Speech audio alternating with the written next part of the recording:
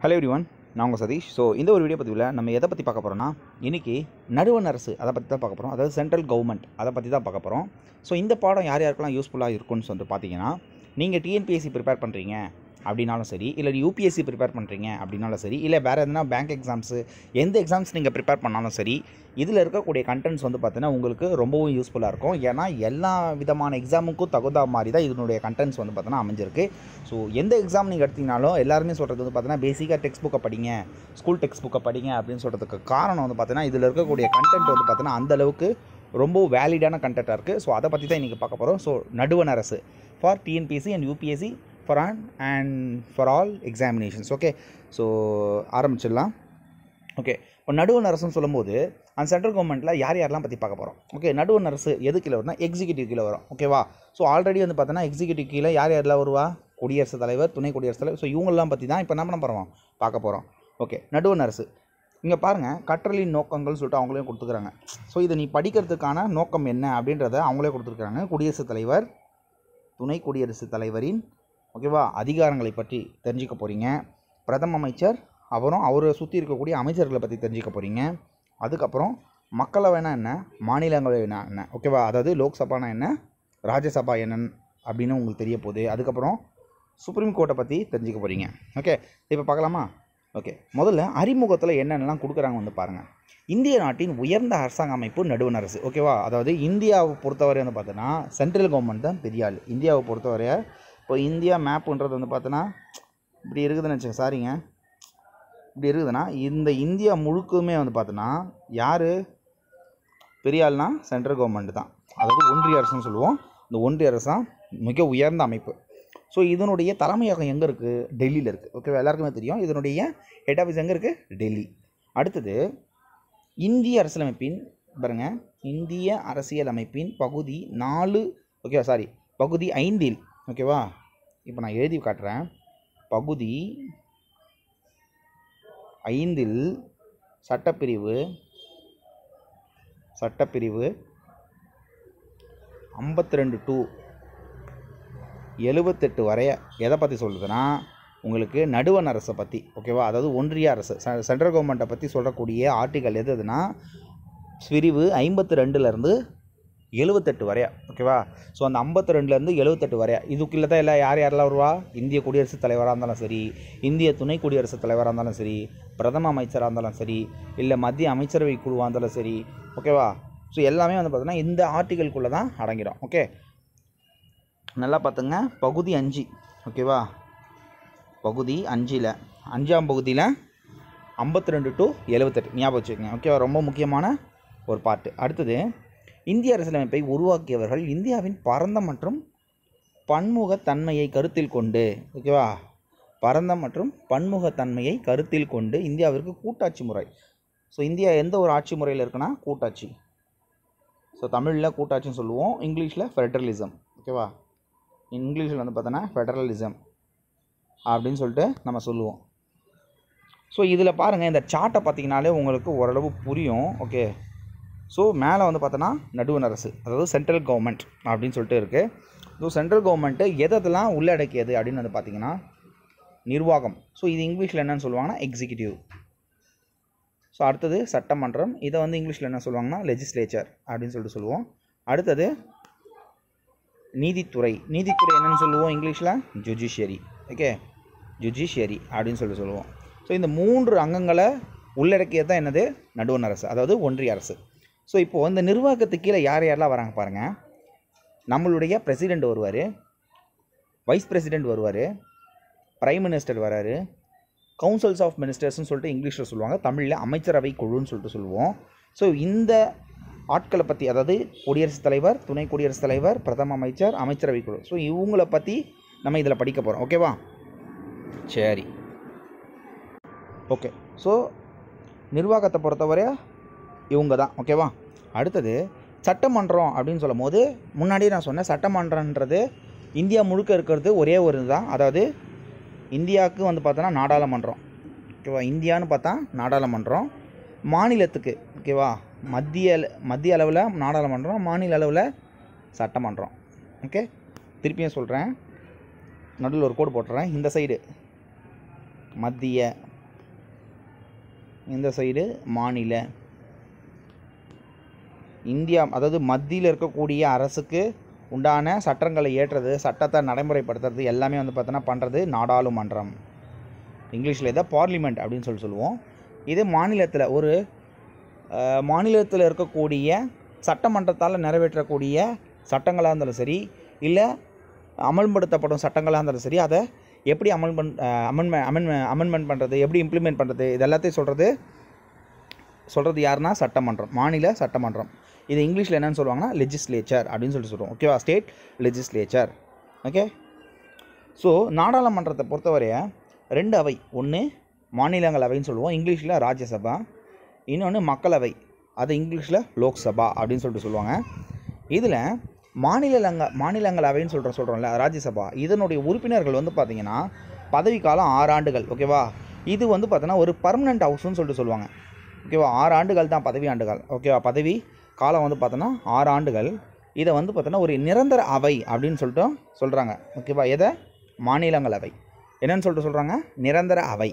அடுத்தது மக்களவையை பொறுத்தவரை வந்து பார்த்தீங்கன்னா இது மக்களால் நேரடியாக தேர்ந்தெடுக்கப்பட்ட பிரதிநிதிகளை கொண்டது, சட்டமன்ற பிரதிநிதிகளை கொண்டது. ஸோ அதை தான் வந்து பார்த்தோன்னா லோக்சபா, எம்பி எலெக்ஷன் சொல்லுவோம், மெம்பர் ஆஃப் பார்லிமெண்ட். ஓகேவா, மக்களால் நேரடியாக தேர்ந்தெடுக்கப்பட்ட உறுப்பினர்கள், அதாவது மெம்பர் ஆஃப் பார்லிமெண்ட், அவங்க தான் வந்து பார்த்தோன்னா இதில் எம்பிஸ்ன்னு சொல்லுவோம், அவங்க இதில் இருப்பாங்க. ஓகே. இந்த மாநிலங்களவை மக்களவை இதனோட உறுப்பினர்கள் கீழே கொடுத்துறாங்க பாருங்கள். மாநிலங்களவையை பொறுத்தவரை இதனோட உறுப்பினர்கள் எத்தனை பேர்னா கிட்டத்தட்ட 250. ஓகேவா, 250 உறுப்பினர்கள் மாநிலங்கள், ஸ்டேட் ரெப்ரசன்டேட்டிவ்ஸ்னு சொல்லிட்டு எல்லா ஸ்டேட்லேருந்தும் ஓகேவா தேர்ந்தெடுக்கப்பட்டு எங்கே போவாங்க, ராஜ்யசபாவுக்கு போவாங்க. இது ஒரு நிரந்தர அவை. இதில் வந்து பார்த்தோன்னா இருக்கணும்னா அவங்களோட பதவி காலம் 6 ஆண்டுகள். ஓகேவா, ஸோ இதனோட உறுப்பினர்கள் எண்ணிக்கை வந்து பார்த்தோன்னா 250. இந்த 250ல் ஓகே யார் யாரெல்லாம் இருப்பானா 238 உறுப்பினர்கள் இந்தியாவின் மாநில சட்டமன்றங்களால் தேர்ந்தெடுக்கப்பட்டவர். ஸோ இந்த 238 பேர் யார் தேர்ந்தெடுக்கப்படுறான்னா, நம்ம ஆல்ரெடி எம்எல்ஏன்னு சொல்லிட்டு ஒருத்தர் வந்து பார்த்தோன்னா ஓட்டு போட்டு ஜெயிக்க வச்சுருப்போம்.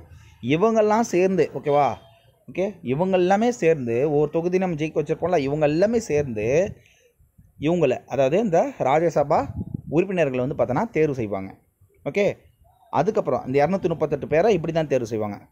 அதுக்கப்புறம் இதில் மீதி ஒரு 12 பேர் இருக்கிறாங்களே, இவங்க வந்து பார்த்தோன்னா குடியரசுத் தலைவரால் நேரடி நியமனம் செய்யப்படுவாங்க. குடியரசுத் தலைவரால் நேரடி நியமனம் செய்யப்படுபவர்கள் யாருன்னா இந்த 12 பேர். ஸோ ஆக மொத்தம் 250 உறுப்பினர்களை கொண்டது தான் மாநிலங்களவை, அதாவது ராஜ்யசபா. மக்களவையை பொறுத்தவரை வந்து பார்த்திங்கன்னா உங்களுக்கு மொத்தம் 545 உறுப்பினர்களை கொண்டது. இதில் மைனஸ் ஓகேவா 2ன்னு பண்ணிங்கன்னா இந்த 2 பேர் யாருன்னா குடியரசுத் தலைவரால் நேரடி நியமனம் செய்யப்படக்கூடிய உறுப்பினர்கள். இவங்க யார் இருப்பாங்கன்னா ஆங்கிலோ இந்தியன் சமூகத்தை சார்ந்த உறுப்பினர்களாக இருக்கலாம். ஓகேவா, ஸோ அதை தவிர்த்து இதை மைனஸ் பண்ணிங்கன்னா 543 உறுப்பினர்கள்.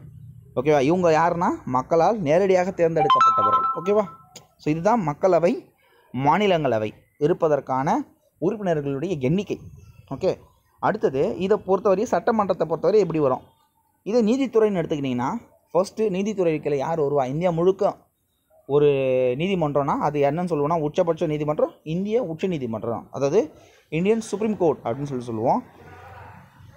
இதை யார் நிர்வகிக்கிறா, இதனுடைய தலைமை யாருன்னா இந்திய தலைமை நீதிபதி அப்படின்னு ஒருத்தர் இருப்பார், chief justice of India, chief justice of இந்தியான்னு சொல்லிட்டு இருப்பார். அப்புறம் மற்ற நீதிபதிகள் அவர் கீழே அதர் ஜட்ஜஸ் இருப்பாங்க. ஓகேவா, ஸோ இதெல்லாத்தையும் பற்றி தான் இந்த ஒரு லெசன் பார்ப்போமா. ஓகே,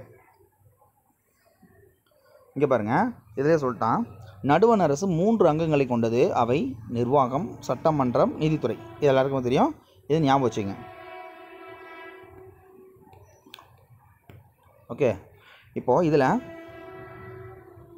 பாருங்கள், குடியரசுத் தலைவர், துணை குடியரசுத் தலைவர், பிரதம அமைச்சரை தலைவராக கொண்ட அமைச்சரவை குழு, இந்திய அரசின் தலைமை வழக்கறிஞர், அதாவது அட்டார்னி ஜெனரல் அப்படின்னு சொல்லுவாங்க. ஓகேவா, ஸோ அவங்கள தான் இந்திய அரசின் தலைமை வழக்கறிஞர் அப்படின்னு சொல்லுவாங்க. ஸோ இந்தியா அதாவது மத்திய அரசுக்கு வாதாடக்கூடிய ஆள், அதாவது மத்திய அரசுக்கு சார்பாக வாதாடக்கூடிய வக்கீல் என்னன்னு சொல்லுவோன்னா மத்திய அரசுக்கு சார்பாக வாதாடக்கூடிய வக்கீல் என்னன்னு சொல்லுவோம்னா அட்டார்னி அப்படின்னு சொல்லுவோம். என்னன்னு சொல்லுவோம்?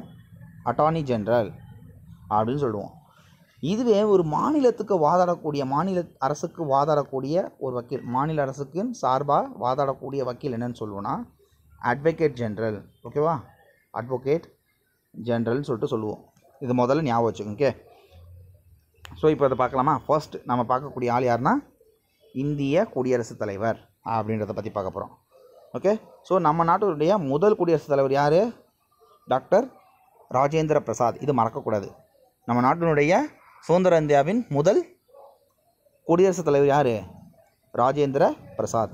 ஓகே, நடுவண் அரசின் தலைவர் இவர் தான் வந்து பார்த்தோன்னா அரசின் தலைவர். இது எல்லாருக்குமே கொஞ்சம் குழப்பமாக இருக்கும். இப்போ நான் என்ன பண்ணுறேன், ஒரு டேபிளர் காலம் மாதிரி போட்டுறேன்.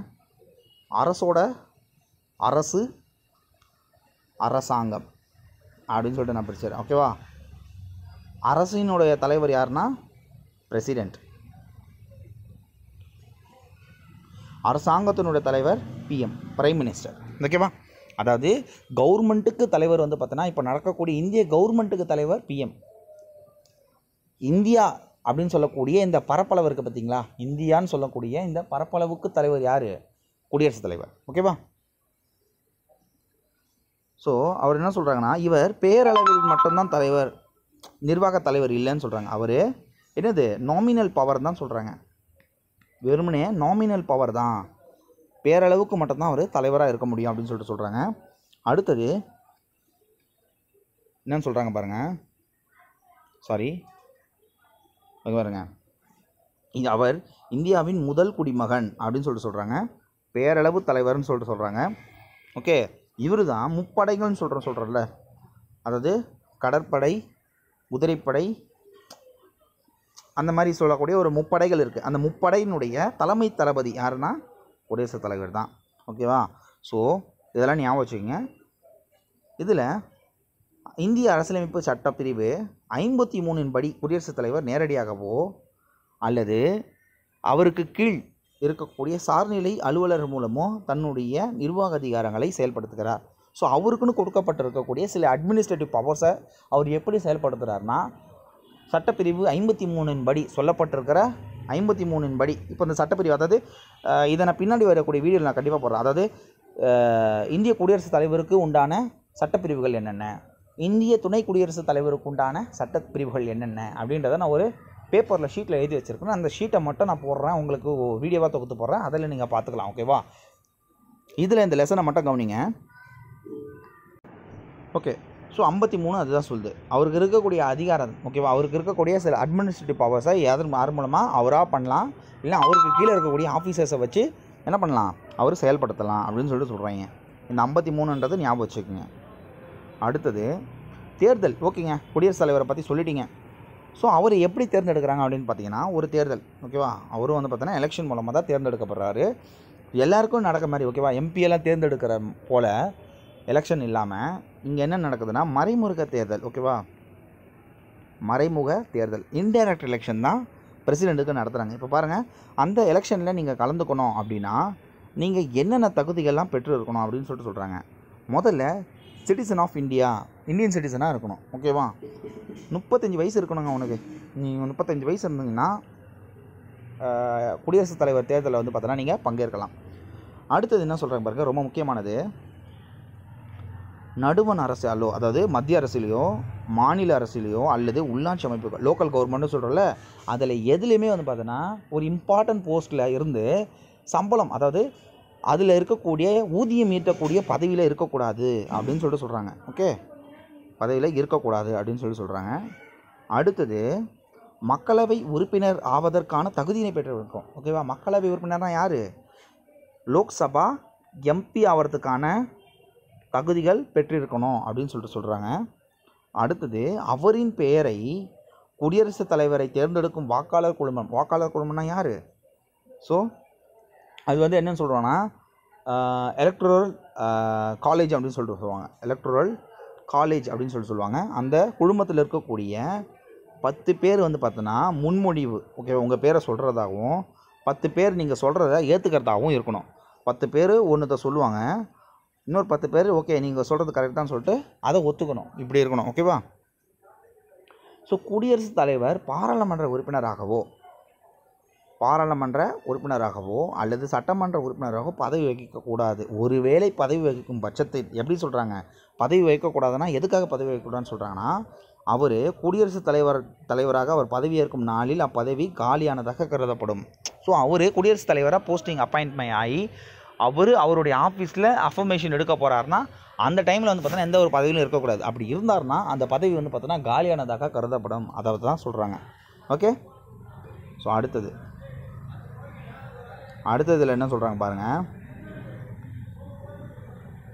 இதில் பாருங்கள், உங்களுக்கு தெரியுமா அப்படின்னு சொல்லக்கூடிய ஒரு பாக்ஸில் கொடுத்துருக்காங்க பாருங்கள்.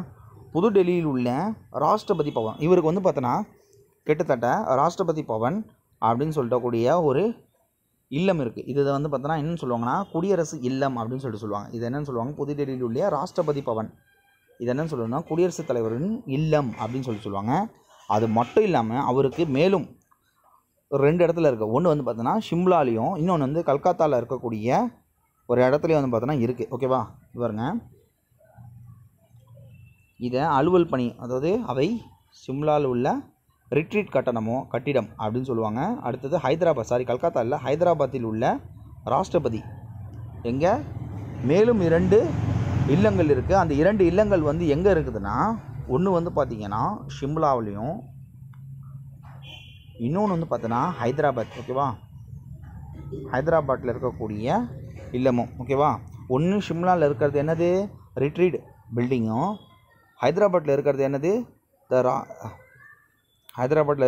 ராஷ்டிரபதி நிலையம் அப்படின்னு சொல்லக்கூடிய 2 ஹவுசஸ் இருக்குது. ஓகேவா. ஸோ இதை நீங்கள் பார்த்துக்குங்க. அடுத்தது குடியரசுத் தலைவருக்கான தேர்தல் எப்படி நடக்குது அப்படின்னு பாருங்கள். குடியரசுத் தலைவர் ஒற்றை மாற்று வாக்கு மூலம் விகிதாச்சார பிரதிநிதித்துவத்தின்படி வாக்காளர் குழுமத்தால் தேர்ந்தெடுக்கப்படுகிறார். இந்த வார்த்தைகளை ரொம்ப கவனிங்க, ரொம்ப இம்பார்ட்டன்ட்.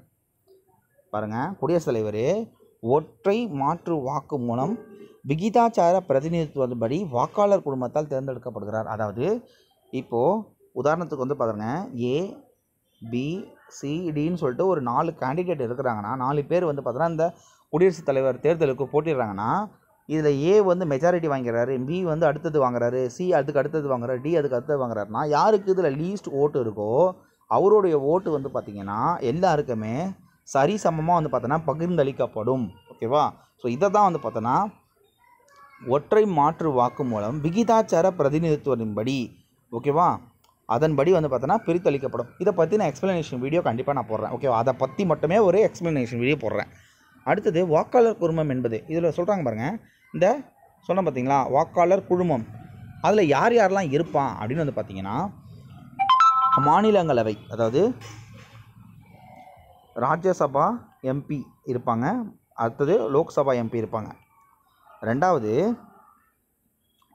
எல்லா ஸ்டேட்டினுடைய MLAs இருப்பாங்க, அடுத்தது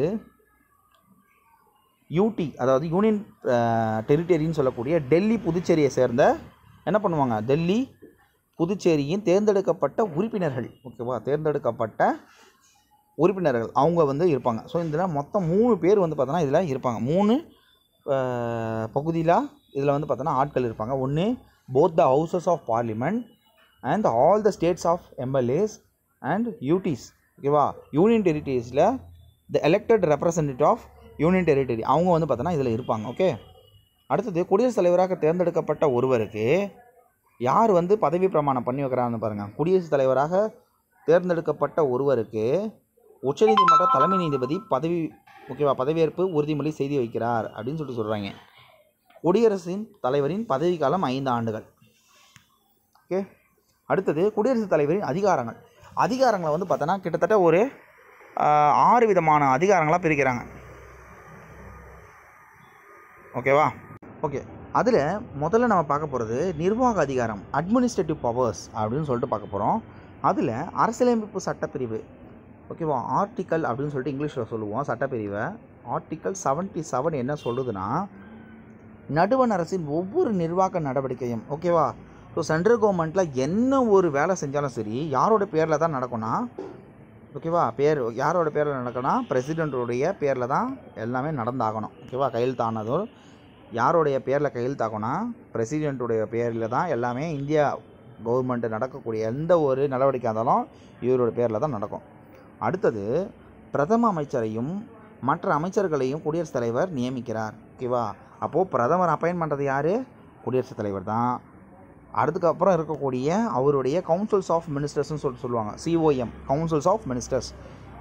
ஓகேவா? சென்ட்ரல் கவுன்சில்ஸ் ஆஃப் மினிஸ்டர்ஸ்னு சொல்லுவாங்க. இவங்களையும் யார் அப்பாயின்ட் பண்ணுறான்னா மற்ற அமைச்சர்களையும் குடியரசுத் தலைவர் தான் அப்பாயின்ட் பண்ணுறது. யாருடைய பரிந்துரையின் பேரில்?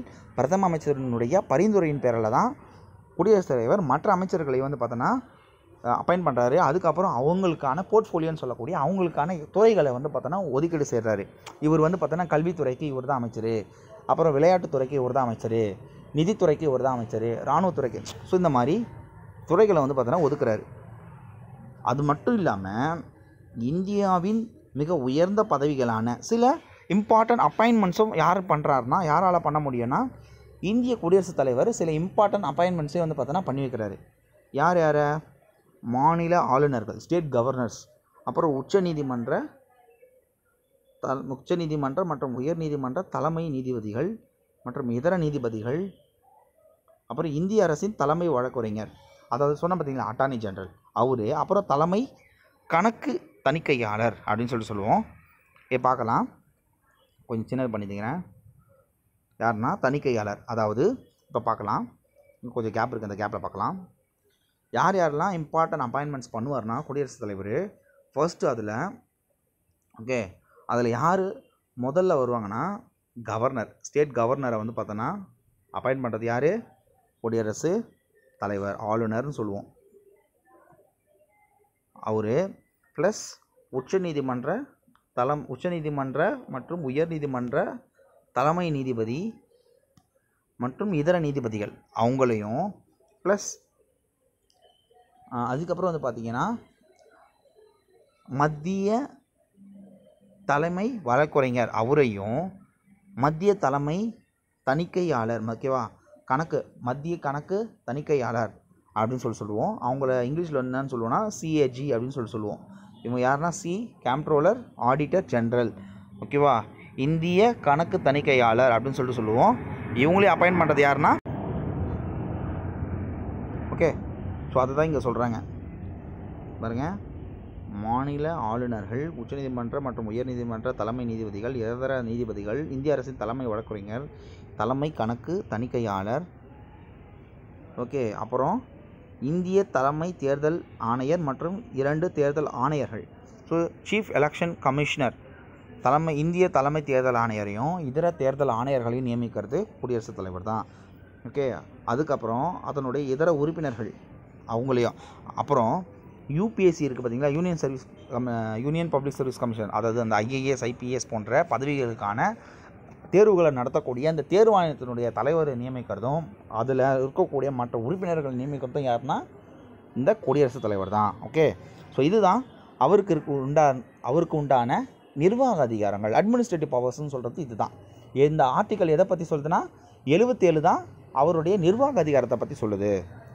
அடுத்தது சட்டமன்ற அதிகாரங்கள், ஓகேவா. சட்டமன்றம், இந்த பார்லிமெண்ட் சம்மந்தப்பட்ட அதிகாரங்கள் என்னென்ன இருக்குது அப்படின்னு வந்து பார்த்திங்கன்னா, பொது தேர்தலுக்கு பின்னர் ஜென்ரல் எலெக்ஷனுக்கு அப்புறம் வந்து பார்த்தோன்னா நடக்கக்கூடிய சொல்லியிருக்கிறாங்க, ஜென்ரல் எலெக்ஷனுக்கு அப்புறம் நடக்கக்கூடிய ஒவ்வொரு புதிய கூட்டத்தொடரின் இவருடைய உரையாற்றி துவங்கி வைக்கிறார். ஓகேவா.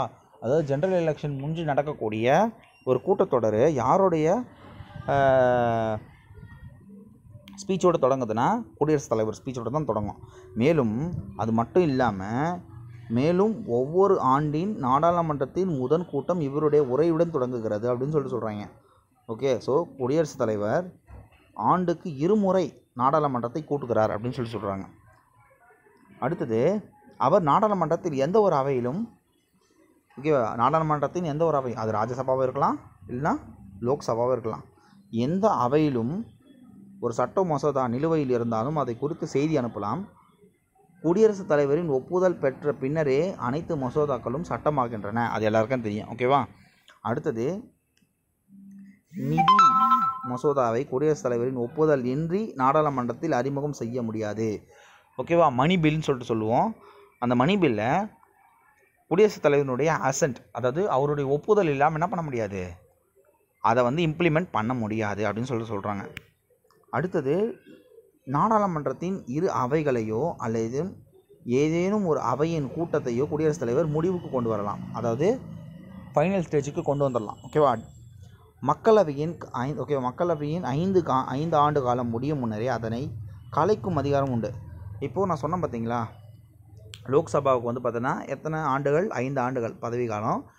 அந்த பதவி காலம் முடியறதுக்கு முன்னாடியே அதனுடைய ஆட்சியை முடிவுக்கு கொண்டு வரதுக்கான அதிகாரமும் யாருக்கு இருக்குது? குடியரசுத் தலைவருக்கு இருக்குது. அடுத்தது கலை, இலக்கியம், அறிவியல், விளையாட்டு மற்றும் சமூக பணி ஆகிய துறைகளில் சிறந்து விளந்த 12 நபர்களை குடியரசுத் தலைவர் எங்கே நியமிக்கிறார்? முன்னாடி பார்த்தீங்களா, ராஜ்யசபாவுக்கு நியமிக்கிறார். 2 உறுப்பினர்களை ஆங்கில இந்திய சமூகத்தை சார்ந்த உறுப்பினர்களை எங்கே நியமிப்பார்னா லோக்சபாவில் 2 பேர், ராஜ்யசபாவை பொறுத்தவரையா 12 பேர். ஓகேவா? அடுத்தது வரக்கூடியது நிதி அதிகாரங்கள். ஓகேவா? ஃபினான்ஷியல் பவர்ஸ் அப்படின்னு சொல்லுவோம். நடுவண் அரசின் ஆண்டு வரைவு செலவு திட்டத்தினை, அது பட்ஜெட்டுன்னு சொல்கிறோம் பார்த்தீங்களா, அந்த பட்ஜெட்டு குடியரசுத் தலைவர் அனுமதி பெற்ற பின்னரே நடுவண் நிதி அமைச்சர் மக்களவையில் சமர்ப்பிக்கிறார். அவர்கிட்ட போயிட்ட பிறகு தான் அவர் ஒப்புதல் சொன்னால் மட்டும்தான் யார் நம்மளுடைய நிதியமைச்சர் திருமதி நிர்மலா சீதாராமன் வந்து பார்த்தோன்னா அந்த பட்ஜெட்டை தாக்கல் பண்ணாமல் பாருங்கள். அது வந்து எப்படி நடந்திருக்குன்னா, முன்னாடி வந்து பார்த்தோன்னா குடியரசுத் தலைவருடைய ஒப்புதல் பெற்றால் தான் அவர் என்ன சொல்லுவார், அவர் ஓகே அப்படின்னு சொன்னதுக்கு அப்புறம் தான் அவங்க லோக்சபா இதில் போயிட்டு மக்களவையில் வந்து பார்த்தோன்னா அதை படிக்கவே ஆரம்பிப்பாங்க. அடுத்தது இந்திய அரசியலமைப்பு சட்டம் இந்திய அவசர கால நிதியினை. ஸோ இந்தியாவுக்கு வந்து பார்த்தோன்னா ஒரு எமர்ஜென்சி சுச்சுவேஷன், ஃபினான்ஷியல் எமர்ஜென்சி, ஓகேவா, நிதி பற்றாக்குறை அப்படின்றது வருதுன்னா அந்த நிதியினை, ஓகேவா, அப்போது குடியரசுத் தலைவர் இந்திய அவசர கால நிதியினை குடியரசுத் தலைவரிடம் அளித்துள்ளது. அவர் பரிந்துரையின்றி எந்த ஒரு மானியமும் இருக்கக்கூடியது. ஓகே, இந்தியாவின் அவசர நிதியிலிருந்து அரசின் எதிர்பாராத செலவினங்களை மேற்கொள்ளும் அதிகாரம் அவருக்கு மட்டும்தான் இருக்குது. ஓகேவா? அது மட்டும் இல்லாமல் ஒவ்வொரு 5 ஆண்டுகளுக்கும் ஒரு முறை ஒரு நிதிக்குழு, ஓகேவா, நிதிக்குழுன்னா என்னது? ஃபினான்ஸ் கமிஷன் அப்படின்றது அமைப்பார். எப்போது? 5 ஆண்டுக்கு ஒரு முறை.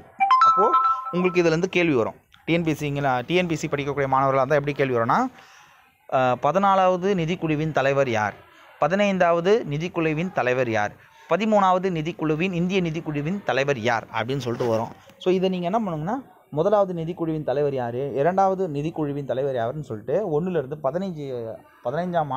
15 ஆண்டுகள் இருக்கக்கூடிய நிதிக்குழுவின் தலைவர் யாருன்னு சொல்லிட்டு நீங்கள் தெரிஞ்சு வச்சுக்கோங்க.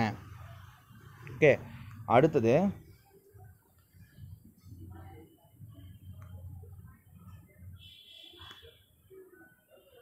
வந்து பார்த்திங்கன்னா நீதி அதிகாரங்கள். ஓகே, நீதி அதிகாரம் ஜுடிஷியரி சம்மந்தப்பட்ட பவர்ஸ் இவருக்கு என்னென்ன இருக்குது அப்படின்னு பார்க்கலாம். ஸோ நீதி அதிகாரத்தை பொறுத்தவரை வந்து பார்த்திங்கன்னா இந்திய அரசியலமைப்பு சட்டம், ஓகேவா, அதாவது சட்டப்பிரிவு ஆர்டிகல்னு சொல்லிட்டு சொல்லுவோமா, 72 சட்டப்பிரிவு, ஓகேவா, 72வது சட்டப்பிரிவு படி என்ன சொல்கிறாங்க, நீதிமன்றத்தால் தண்டனை பெற்ற ஒருவரின் தண்டனையை குறைக்கவும், ஒத்திவைக்கவும், தண்டனையிலிருந்து விடுவிக்கவும், மன்னிப்பு கோரவும் குடியரசுத் தலைவருக்கு மட்டுமே அதிகாரம் வழங்கியுள்ளது. ஸோ இந்த ஆர்டிகல் படி குடியரசுத் தலைவர் மரண தண்டனை விதிக்கப்பட்டுள்ள ஒரு கைதியினுடைய அந்த தண்டனை விலக்கவோ, தண்டனை குறைக்கவோ, தண்டனையிலிருந்து அவரை விடுவிக்கவோ, இல்லை தண்டனையே வேணான்னு சொல்லிட்டு அவர் மன்னிப்பு வழங்கவோ யாருக்கு அதிகாரம் இருக்குன்னா குடியரசுத் தலைவருக்கு அதிகாரம் இருக்குது. எந்த சட்டப்பிரிவின் கீழ் வருதுன்னா 72வது சட்டப்பிரிவு. ஓகே, ஞாபகம். இதுதான் நீதி அதிகாரங்கள். அடுத்தது இராணுவ அதிகாரங்கள். ஓகேவா, இராணுவ மிலிட்ரி பவர்ஸ் அப்படின்னு சொல்லுவோம்.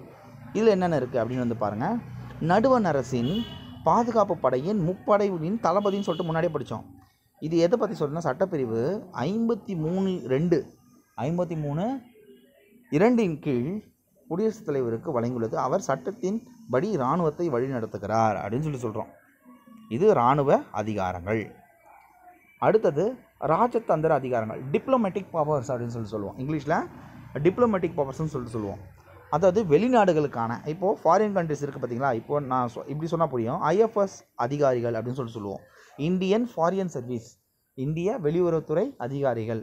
அவங்கள வந்து பார்த்தோன்னா இந்தியாவினுடைய தூதர்கள், ஓகேவா, வெளிநாட்டில் இருக்கக்கூடிய எல்லா நாட்டிலையுமே வந்து பார்த்தோன்னா இந்தியன் எம்பசின்னு இருக்குது. ஓகேவா, ஆஸ்திரேலியா எடுத்தாலும் சரி, அமெரிக்கா எடுத்தாலும் சரி, இல்லை உக்ரைனில் எடுத்தாலும் சரி, இல்லை வந்து பார்த்தோன்னா ஜப்பான் எடுத்தாலும் சரி, எல்லா நாட்டிலையும் வந்து பார்த்தோன்னா இந்திய, ஓகேவா, தூதரகம் அப்படின்னு சொல்லிட்டு இருக்குது. அந்த இந்தியன் எம்பசிக்கு உண்டான ஆஃபீஸர்ஸை அப்பாயின்ட் பண்ணுறது, ஓகேவா, இந்திய தூதர்களை அப்பாயின்மெண்ட் பண்ணுறதும் சரி, அவர் இந்தியாவுக்கான வெளிநாட்டு தூதர்களை வரவேற்கிறார், வெளிநாடுகளுக்கான அனைத்து உடன்படிக்கையும். ஸோ முன்னாடி சொன்னது தான், இந்தியாவுக்குன்னு எதனா நடந்ததுன்னா இவரோட பேர் தான் நடக்கணும் எல்லாம். ஓகே, அதுதானே அது டிப்ளமேட்டிக் பவர்ஸ். அடுத்தது நெருக்கடி நிலை அதிகாரங்கள், எமர்ஜென்சி பவர்ஸ் அப்படின்னு சொல்லுவோம். என்னது இது நெருக்கடி நிலை? நெருக்கடி நிலைன்னு சொல்லும் போது 3 விதமான சட்டப்பிரிவுகளை வந்து பார்த்தோன்னா குடியரசுத் தலைவர் யூஸ் பண்ணுவார். ஒன்று 352, ஓகேவா, இது தேசிய அவசர நிலை. அடுத்தது 356, இது மாநில அவசர நிலை. அடுத்தது 360, இது நிதி அவசர நிலை, ஓகேவா, இப்படின்னு சொல்லுவோம். இந்த 3 விதமான சட்டப்பிரிவுகளையும் அவசர நிலை சட்டங்களையும் யூஸ் பண்ணுறதுக்கு அதிகாரம் யாருக்கு இருக்குன்னா குடியரசுத் தலைவருக்கு மட்டுமே இருக்குது, ஓகேவா. ஸோ இப்போ பாருங்கள், 352வது சட்டப்பிரிவிலும் மாநில அரசை கலைக்கும் அதிகாரம் 356வது சட்டப்பிரிவிலும் நிதி நெருக்கடியை அறிவிக்கும் அதிகாரம் 360வது சட்டப்பிரிவிலும் உள்ளது. யாருக்கு? குடியரசுத் தலைவருக்கு. இதுதான் என்னது நெருக்கடி நிலை அதிகாரங்கள். அதில் கீழே வந்து பார்த்திங்கன்னா இது கேட்பாங்க கண்டிப்பாக. கேரளா மற்றும் பஞ்சாப் மாநிலத்தில் அதிகபட்சமாக 9 முறை என்னது குடியரசுத் தலைவர் ஆட்சி நடைமுறை, ஓகே. பிரசிடென்ஷியல் கவர்மெண்ட் வந்து பார்த்தோன்னா எங்கே நடந்துக்குதுன்னா கேரளா மற்றும் பஞ்சாபில் 9 முறை வந்து பார்த்தோன்னா குடியரசு ஆட்சி நடந்திருக்கு அப்படின்னு சொல்கிறாங்க. அடுத்தது ஓகே, அவரை பற்றி பார்த்துட்டோம். அவருக்கான எலெக்ஷனுக்கு பற்றி பார்த்துட்டோம். எலெக்ஷனுக்கு பங்கேற்பதற்கான தகுதிகளை பற்றி பார்த்துட்டோம். எலெக்ஷன் எப்படி நடக்குதுன்னு சொல்லிட்டு பார்த்துட்டோம். அவருக்கு இருக்கக்கூடிய அதிகாரங்களை பற்றி பார்த்துட்டோம். இப்போ என்ன பார்க்க போகிறோம்? அவரை ஒரு குடியரசுத் தலைவரை பதவியிலேருந்து நீக்கிறோன்னா என்னென்ன ப்ரொசீஜர்ஸ் அப்படின்னு பாருங்கள்.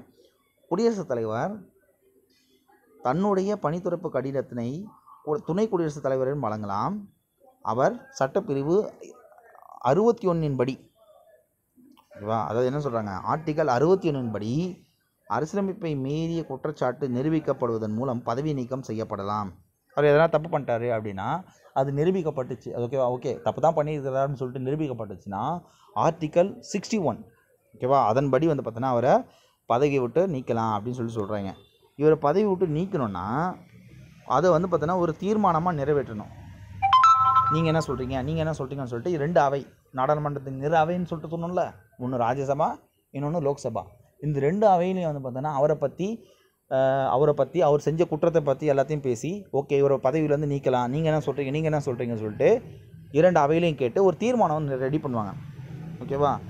அதை ரெடி பண்ணி அந்த தீர்மானம் வந்து எப்படின்னா 2 அவையிலையும் வந்து பார்த்தோன்னா தீர்மானமாக கொண்டு வரப்பட்டு நிறைவேற்றப்பட வேண்டும். அதுக்கு வந்து பார்த்தோன்னா ஓட்டிங் பண்ணுவாங்க. ஓகே, இத்தனை பேர் ஓட் பண்ணியிருக்கிறாங்க, அதன் பேஸில் தான் என்ன பண்ணுவாங்க, பதவி விட்டு தூக்குவாங்க. மேலும் அதில் அந்த அவையில் வந்து பார்த்தோன்னா அவைக்கு வருகை புரிந்தவர்களில் 4ல் 1 பங்கு, எவ்வளவு, ஓகேவா, 4ல் 1 பங்கு, 4 இருக்குன்னா அதில் 1 பங்கு உறுப்பினர் தான் வந்து அது 4ல் 1 பங்கிற்கு குறையாமல் ஆதரவு இருக்கணும், ஓகேவா. அவர் பதவி விட்டு நீக்கணும்னா என்ன பண்ணணும், மெஜாரிட்டி எப்படி இருக்கணும், 4ல் 1 பங்கு மெஜாரிட்டி இருக்கணும் கண்டிப்பாக, குறைஞ்சபட்சம்.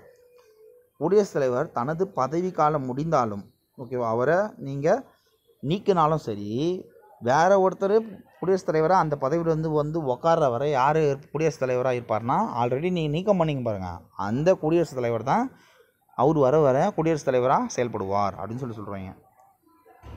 அடுத்தது துணை குடியரசுத் தலைவர். ஓகேப்பா, அண்ணனை பற்றி பார்த்தாச்சு, இப்போ தம்பியை பற்றி பார்ப்போம். அப்படி தான் புரிஞ்சுக்கணும் நீங்கள், ஓகேவா. துணை குடியரசுத் தலைவர், அவருக்கு துணையாக இருக்கக்கூடியவர் தான் யார், குடியரசுத் தலைவர். குடியரசுத் தலைவர் இல்லாத பொழுது குடியரசுத் தலைவராக அவருடைய பதவியை, ஓகேவா, நிலைநாட்டுபவர் யாருன்னா துணை குடியரசுத் தலைவர், ஓகேவா. இப்போ பாருங்கள், ஆர்டிகல் சட்டப்பிரிவு 63 படி, 63வது பிரிவின் படி நாட்டின் 2வது உயர்ந்த பதவியை யார் வந்து நிற்கிறார் வந்து பார்த்தோன்னா துணை குடியரசுத் தலைவர் வகிக்கிறார் அப்படின்னு சொல்கிறாங்க. அடுத்தது அலுவலக முன்னுரிமையின் படி குடியரசுத் தலைவருக்கு அடுத்த தர நிலையில் இவர் உள்ளார். ஸோ குடியரசுத் தலைவருக்கு அடுத்து லிஸ்ட்டில் இருக்கக்கூடிய நாட்டினுடைய உயர்ந்த லிஸ்ட்டில் அடுத்த இருக்கக்கூடிய யாருன்னு வந்து பார்த்தோன்னா துணை குடியரசுத் தலைவர்னு சொல்லிட்டாங்க. ஸோ இந்த பதவி வந்து பார்த்தோன்னா எந்த நாட்டினுடைய மாடல்லேருந்து நம்ம காப்பி பண்ணியிருக்கிறோம் அப்படின்னு வந்து பார்த்திங்கன்னா அமெரிக்க துணை குடியரசுத் தலைவரின் பதவியை போன்றது எது, இந்த துணை குடியரசுத் தலைவர். ஸோ நம்மளுடைய முதல் துணை குடியரசுத் தலைவர் யார் வந்து பார்த்தோன்னா டாக்டர் ராதாகிருஷ்ணன். ஓகே, நாட்டின் அரசாங்க நடவடிக்கைகளை தொடர்ச்சியாக நடைபெற இப்பதவி உருவாக்கப்பட்டது அப்படின்னு சொல்கிறாங்க. ஏன்னா திடீர்னு வந்து பார்த்தோன்னா குடியரசுத் தலைவருக்கு உடம்பு முடியாமல் போயிடலாம், இல்லை குடியரசுத் தலைவர் வேறு யாருன்னா ஊருக்கு போயிடலாம். குடியரசுத் தலைவர் வந்து பார்த்தோன்னா இம்பீச்மெண்ட் ப்ராசஸ், அதாவது பதவி நீக்கம் மூலமாக வந்து பார்த்தோன்னா அவர் பதவியில் வந்து நீக்கிட்டாங்கன்னா அந்த பதவியில் குடியரசுத் தலைவர் இன்னொரு குடியரசுத் தலைவர் வர வரை அந்த பதவி வந்து அந்த சீட் வந்து காலியாக இருக்கும். அப்போது வந்து பார்த்தோன்னா யார் வந்து அங்கே குடியரசுத் தலைவராக ஆக்ட் பண்ணுவாங்கன்னா துணை குடியரசுத் தலைவர் தான். ஓகே, அடுத்தது ஓகே குடியரசுத் தலைவருக்கு தேர்தல் எப்படின்னு பார்த்துட்டோம். ஸோ இவருக்கு துணை குடியரசுத் தலைவர் தேர்தலில் போட்டியிடணும்னா என்னென்ன தகுதிகள் இருக்கணும்? அவருக்கு பார்த்த மாதிரி தான் இந்திய குடிமகனாக இருக்கணும், 35 வயசு பூர்த்தியாக இருக்கணும், மத்திய அரசிலோ மாநில அரசிலோ அது உள்ளாட்சி அமைப்புகளோ பதவி ஓகேவா ஊதியம் பெறும் பதவியில் இருக்கக்கூடாது அப்படின்னு சொல்கிறாங்க. அங்கே என்ன சொன்னால் மக்களவை உறுப்பினராகவோ ஓகேவா சட்டமன்ற உறுப்பினர் இதில் வந்து பார்த்திங்கன்னா மாநிலங்களவை உறுப்பினர் ஆவதற்கான மற்ற தகுதிகளை பெற்றிருத்தல் வேணும் அப்படின்னு சொல்கிறாங்க. அடுத்தது தேர்தல் மற்றும் பதவிக்காலம் எப்படி இருக்கும்? பதவிக்காலம் பொறுத்தவரை வந்து பார்த்தோன்னா 5 ஆண்டுகள் தான். முன்னாடி சொன்ன போல் தேர்தல் வந்து பார்த்திங்கன்னா சட்டப்பிரிவு 66(1) கீழ் ஓகேவா 66(1) படி துணை குடியரசுத் தலைவர் மக்களால் நேரடியாக தேர்ந்தெடுக்கப்படாமல் குடியரசுத் தலைவர் எப்படி தேர்ந்தெடுக்கப்படுகிறாரோ அதே போன்று மறைமுக தேர்தல் மூலமாக தான் எப்படி தேர்ந்தெடுக்கப்படுகிறார். ஓகே, ஸோ இவருடைய பதவி வந்து பார்த்தோன்னா 5 ஆண்டுகள் சொல்லிட்டேன். இவரோட பதவிக்காலம் முடியும் முன்னரே பணித்துறப்பு இவராக வந்து பார்த்தோன்னா இவருடைய ரெசிக்னேஷன் லெட்டரை ஓகேவா கொடுக்கறது மூலமாகவும், இல்லை இறந்துட்டார் அப்படின்னாலோ, இல்லை பதவி விட்டு நீக்கிட்டாங்க அப்படின்னாலோ இவருடைய இந்த மாதிரி சில சுச்சுவேஷன்ஸ்னால அவருடைய சீட் வந்து பார்த்தோன்னா காலியாகிறதுக்கான வாய்ப்புகள் இருக்குது. அப்படி அவருடைய பதவி வந்து பார்த்தோன்னா முடிவுக்கு கொண்டு வரலாம். அதே போல் மீண்டும் துணை குடியரசுத் தலைவராக அவரை நியமிப்பதற்கான அதிகாரம் ஓகேவா அவரை குடியரசுத் தலைவராக வரலாம் அப்படின்னு சொல்கிறாங்க. அவரே வந்து பார்த்தோன்னா திரும்பியும் துணை குடியரசுத் தலைவராகவும் வரலாம் அப்படின்னு சொல்கிறாங்க. அதுதான் இங்கே சொல்கிறாங்க. ஓகே, அதுக்கப்புறம் இந்த கீழே பாருங்கள் உங்களுக்கு தெரியுமா அப்படின்னு சொல்லிட்டு ஒன்று போட்டுக்கிறாங்க. துணை குடியரசுத் தலைவர் மற்றும் குடியரசுத் தலைவர் மற்றும் துணை குடியரசுத் தலைவர் பதவிகள் ஒரே சமயத்தில் காலியாக ஓகேப்பா குடியரசுத் தலைவரும் இல்லை துணை குடியரசுத் தலைவரும் ஆஃபீஸில் இல்லை அப்படின்னா யார் அங்கே வந்து பார்த்திங்கன்னா குடியரசுத் தலைவராக இருப்பா அப்படின்னு பார்த்தீங்கன்னா உச்சநீதிமன்ற தலைமை நீதிபதி குடியரசுத் தலைவரின் பணிகளை செயலாற்றுவார். ஸோ இந்த மாதிரி எப்போனா நடந்திருக்கான் அப்படின்னு பார்த்தீங்கன்னா 1969ஆம் ஆண்டு இத்தகைய ஒரு நிகழ்வின் போது உச்சநீதிமன்ற தலைமை நீதிபதியாக இருந்தது யாருன்னா எம் ஷரியத்துல்லா ஹிதயத்துல்லா ஓகேவா ஹிதயத்துல்லா அந்த யார் குடியரசுத் தலைவராக அங்கே நியமிக்கப்பட்டார். இந்த மாதிரி சூழ்நிலை. ஓகே, அடுத்தது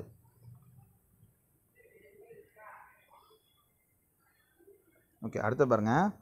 புதிய துணை குடியரசுத் தலைவர் தேர்ந்தெடுக்கப்படும் வரை மாநிலங்களவையின் துணைத் தலைவர் குடியரசுத் தலைவர் பதவியின் பணிகளை செய்வார். ஓகேவா, அதாவது இப்போது வைஸ் பிரசிடெண்ட்டை வந்து பார்த்தோன்னா அந்த பதவியிலேருந்து தூக்கிட்டாங்கன்னா அந்த அவர் வைஸ் பிரசிடெண்ட் இன்னொரு வைஸ் பிரசிடெண்ட் அப்பாயிண்ட் பண்ணுற வர யார் அவருடைய பணிகளை மேற்கொள்வார்னா ராஜ்யசபாவினுடைய ஓகேவா டெப்யூட்டி ஸ்பீக்கர் அதாவது துணைத் தலைவர் அப்படின்னு சொல்லக்கூடியவர் தான் யார் அந்த பணிகளை மேற்கொள்வார் அப்படின்னு சொல்கிறாங்க.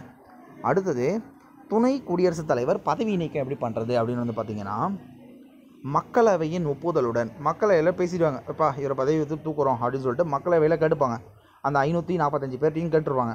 கேட்டுட்டு மாநிலங்களவையில் பெரும்பான்மையுடன் நிறைவேற்றப்பட்ட தீர்மானத்தின் மூலம் ஓகேவா மாநிலங்களவையில் தான் இவரை என்ன பண்ணுறாங்க. ஏன்னா மாநிலத்தினுடைய என்ன சொல்கிறது மாநிலங்களவையினுடைய பெரும்பான்மை வச்சு தான் இவரை என்ன பண்ண முடியும் பதவி நீக்கம் பண்ண முடியும். ஏன்னா மாநிலங்களவையின் தலைவராக யார் செயல்படுறாருன்னா துணை குடியரசுத் தலைவர் தான். ஓகேவா, ஸோ தீர்மானத்தின் மூலம் துணை குடியரசுத் தலைவர் பதவியிலிருந்து நீக்கப்படலாம். இத்தகைய தீர்மானம் கொண்டு ஓகேவா அதுக்கு முன்னாடி வந்து பார்த்தோன்னா ஒரு 14 நாளுக்கு முன்னாடியே வந்து பார்த்தோன்னா ஒரு நோட்டீஸ் அவருக்கு வந்து சென்ட் பண்ணிடணும்.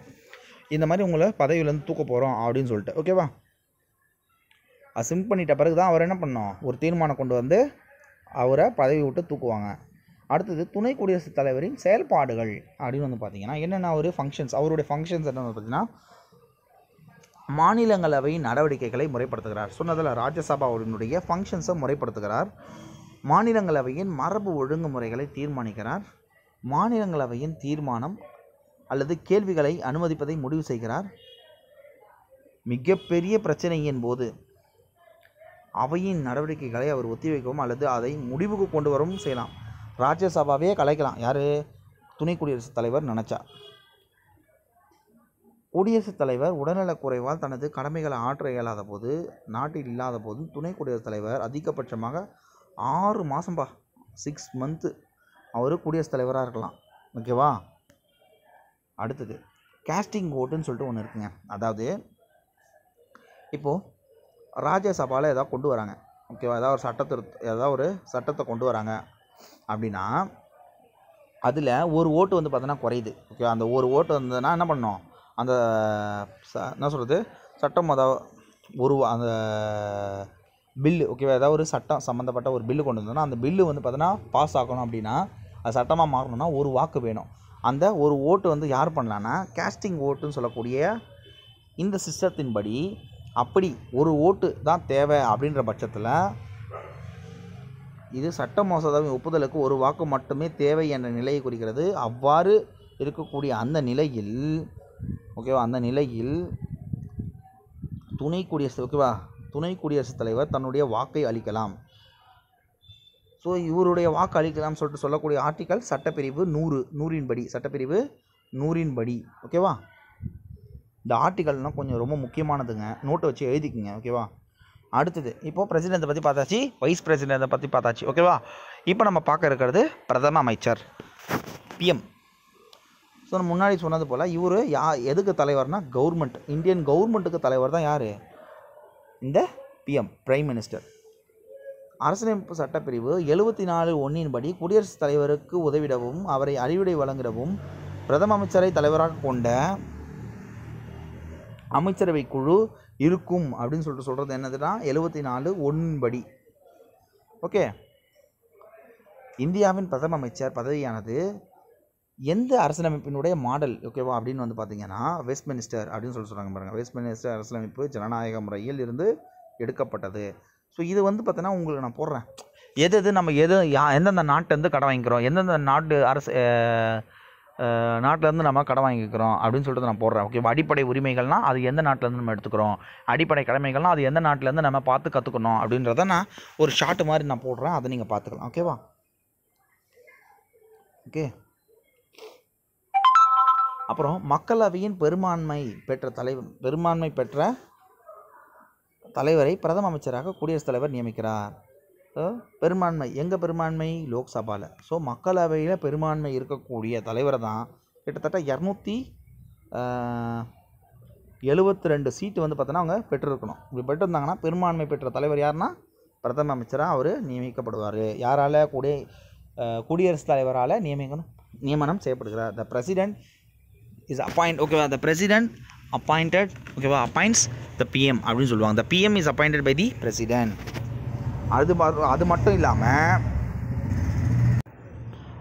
இல்லாமல் மற்ற அமைச்சர்களையும் வந்து பார்த்தோன்னா நியமிக்கிறது யாருன்னா குடியரசுத் தலைவருடைய பரிந்துரையின்படி, ஓகேவா, அதாவது பிரதமருடைய பரிந்துரையின்படி குடியரசுத் தலைவர் வந்து பார்த்தோன்னா மற்ற அமைச்சர்களை நியமிக்கிறாரு. அவர்களுக்கான துறைகளை வந்து பார்த்தோன்னா ஒதுக்கீடு செய்கிறாரு. இதில் இன்னொரு பாயிண்ட் வந்து பாருங்கள்,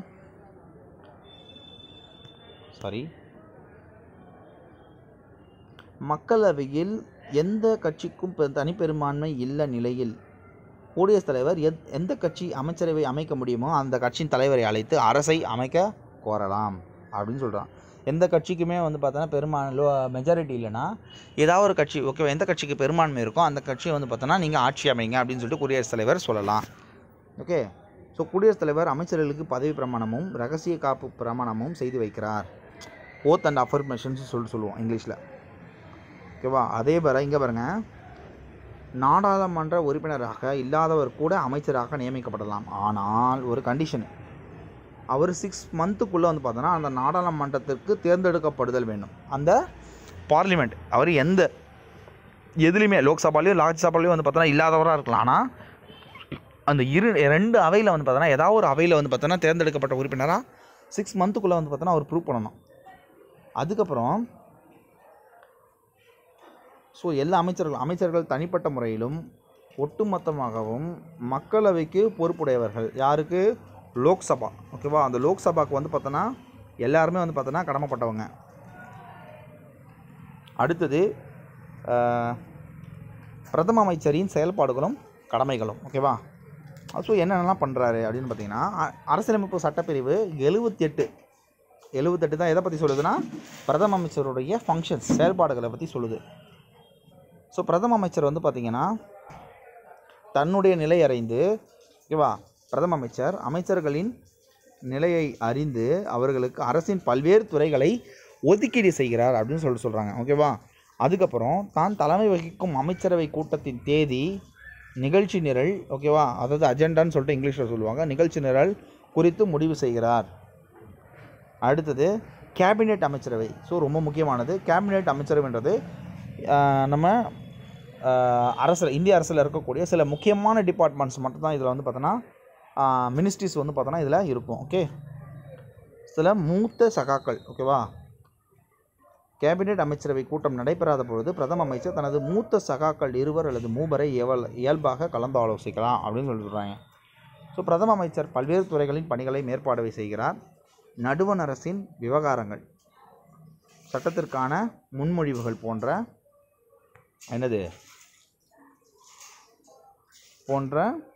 அமைச்சரவையின் அனைத்து முடிவுகளையும் குடியரசுத் தலைவர் விவாதிக்கிறார்.